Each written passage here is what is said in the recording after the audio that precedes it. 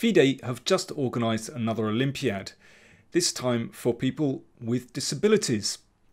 This tournament gives more players with disabilities the opportunity to compete at an international event, and it gives a voice to disadvantaged people and it helps them earn recognition by representing their country. And in the end, there were 61 teams playing from 45 different countries, which for a first time running the event, well, I think FIDE did a good job. Chess is an inclusive sport. Anyone can play. It's all about ideas. Doesn't matter where you're from, how old or how young you are, what your gender is. Doesn't matter how you look or what side of town you're from. Doesn't matter what language you speak. Chess is an international, universal language in itself. You know, what you manage to play on the chessboard is what counts. And in that sense, I think chess is a truly unique medium. And that inclusivity is one of the things that I think I'm really proud of about my YouTube channel. When I look at the stats, I can see that we have viewers from literally every corner of the globe. And yeah, I think I'm really proud of that. Actually, you know, we've managed to create a community. So I support FIDE's initiative to make the chess world even more inclusive and diverse. And they're hoping to run this Olympiad every 2 years, which sounds good to me. So Gazprom have sponsored a brilliancy prize, well, as they did with the general online Olympiad in the summer. And I've been asked to be one of the judges, and this is my choice of game. I always feel that for a brilliancy prize, it should be literally that. It should have brilliance. It should have sparkle. So it should have some kind of something artistic about it. And I think this game qualifies very well.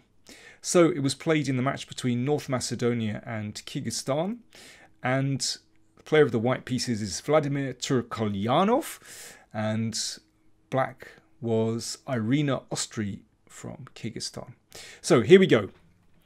E4 from white, and it quickly goes into a Sicilian, and it's an open Sicilian, and this is the Khan variation. And white plays very sensibly, knight c3, queen c7. It's a very flexible setup for black. Bishop d3, of course, that's a dangerous square for the bishop, which potentially points at black's kingside.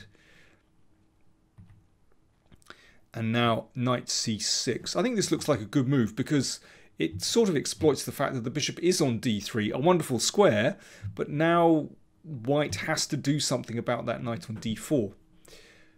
Bishop e3, developing a piece and protecting the knight. Knight e5.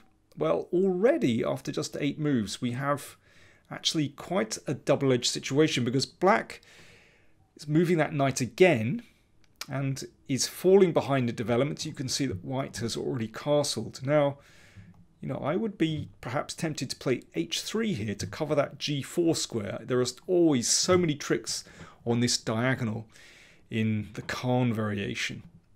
But white pressed on with f4. And now it starts to get highly tactical. Knight g4.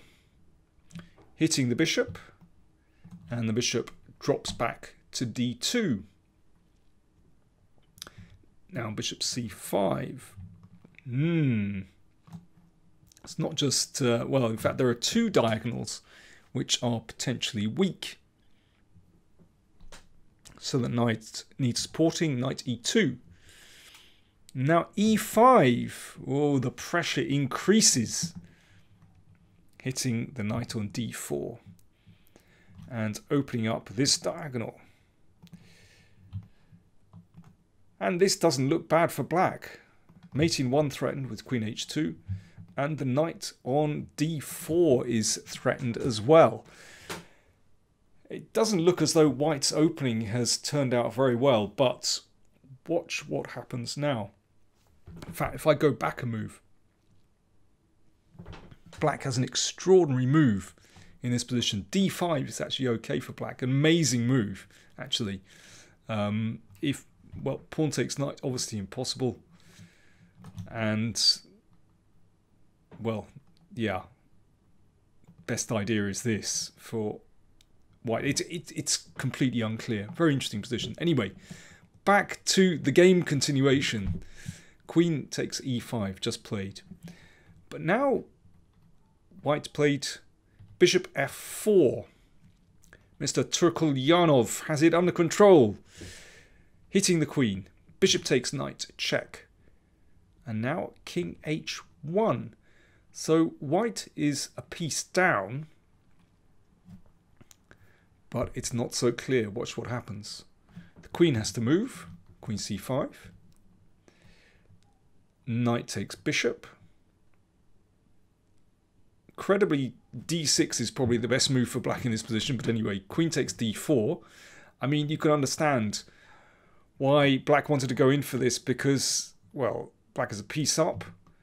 There's a threat to play knight f2. What's not to like? Well, in fact, e5 turns the game around. This presents terrible problems for black. So let's see. I mean, one thing is that the king can't escape with castle's kingside because then bishop takes h7 check. Best idea for black here is actually to give the queen like this. There you go. And in this position, this still requires some work. This is not easy. Once that bishop reaches c6, that's a very stable position. I think white has to rely on some kingside pressure to try and break through, but that's not simple actually. But instead, black staggered on and wanted to take more material. I should mention this is actually a rapid play game, an online rapid play game, as 25 minutes on the clock plus 10 seconds per move, as was, that was the time control for all the games in the Olympiad. So knight f2, white has to take. And now e takes f6. And black's king simply does not escape from this position. You could try d6, but now queen e1 check. And actually this is crushing for white. White's going to take here. So in the game, black played queen takes bishop, and now a very sneaky check from white. Not queen e2, but queen e1 check. So king f8 obviously loses to queen e7, so king d8. Now we take on g7. White is a whole rook down now, but there is a very cunning check. Now this is the reason we checked on e1, to have this check available. Queen a5 check. If queen c7, queen check, and well, it's going to be mate very soon. Oh, king e8, rook e1. So after queen a5, king e7. Now the king gets driven out into, up the board. Anyway, now the queen drops. I mean, there's really no good square for the queen to go to. You know, white's attack is going to be decisive. So black played queen takes rook. Bishop takes. So now white has a queen against two rooks. But here's the point. Well, if the king miraculously managed to make its way back to its own ranks, then things will just about be okay. But this is a strong move. h4 check. This is the classic way of dealing with a king that you've managed to get up the board.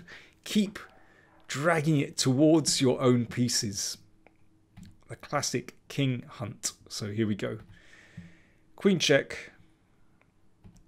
And now a couple of really nice moves to finish. King g1. The net just tightens around the king, and bishop e2 claiming the g4 square, and that was the final move. Queen f2, checkmate. Lovely game. Congratulations to Vladimir Trkaljanov. I don't know who is going to win the prize for the Brilliancy prize, sponsored by Gazprom, but anyway, that's my choice. Thanks for watching.